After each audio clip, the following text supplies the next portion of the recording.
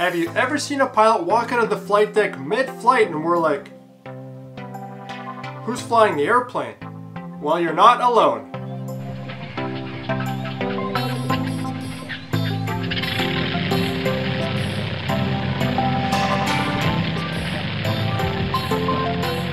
Welcome back, aviators. Glad to have you back, ready to consume some aviation content.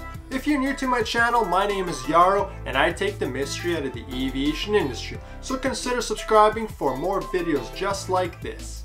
Before we get started, I want to make the big announcement that we officially launched our coffee business, and our first product is Coffee Tab.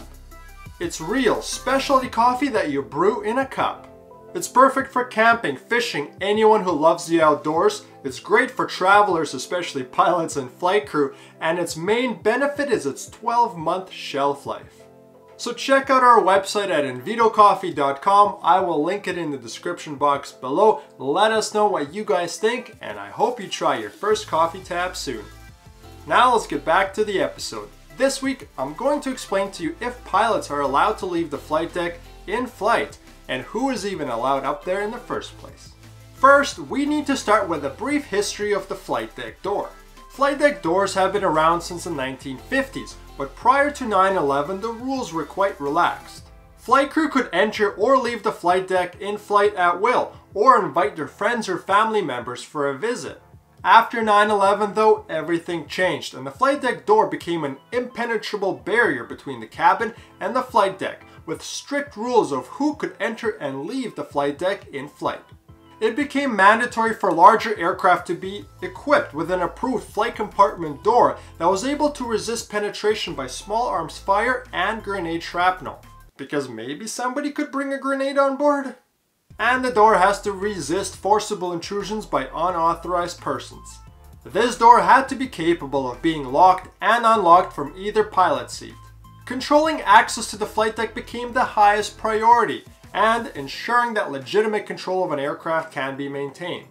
9/11 showed everybody that an airplane can be turned into a weapon. That's why the opening of a flight deck door in flight is strictly regulated. So who is allowed to enter the flight deck in flight? In the air, procedures vary from airline to airline and region to region, but the principle is that only those with legitimate need can get granted access to the flight deck. Beyond the pilots at the controls, this will include relief, check, and training pilots. Entry can also be extended to specifically authorized employees of the operator, including pilots, flight attendants, and maintenance personnel. In flight, the door should always be locked unless there's a legitimate need to open it, and if opened, it should only remain open long enough for a person to pass through it. There must be SOPs in place for entry and exit from the flight deck from the time the engines are started at the beginning of the flight to when they are shut down at the completion of the flight. Then things changed again after the 2015 Germanwings crash, where the captain was locked out of the flight deck by the first officer, who killed everybody on board by crashing into the French Alps. The captain had no way to get back into the flight deck because of one event, 9/11. The changes in protocol and security after 9/11 made sure that the flight deck door was always closed and locked, and they were designed to be nearly impenetrable. The first officer took advantage of this.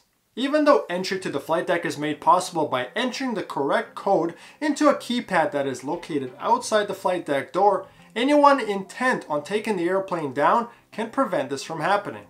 So did the Germanwings crash suggest that the flight deck door was now too secure?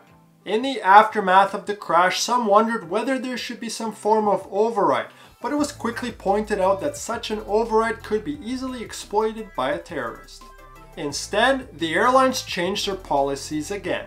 So not only did we have strict policies of how to enter and exit a flight deck, now we had to have 2 people on the flight deck at all times. This would usually be a flight attendant if a pilot had to leave the flight deck and use the bathroom. However, this procedure only lasted a couple of years, as the aviation experts and psychologists pointed out that just because you have 2 people up there doesn't mean you have a secure flight deck, especially if the person is suicidal or worse, a terrorist.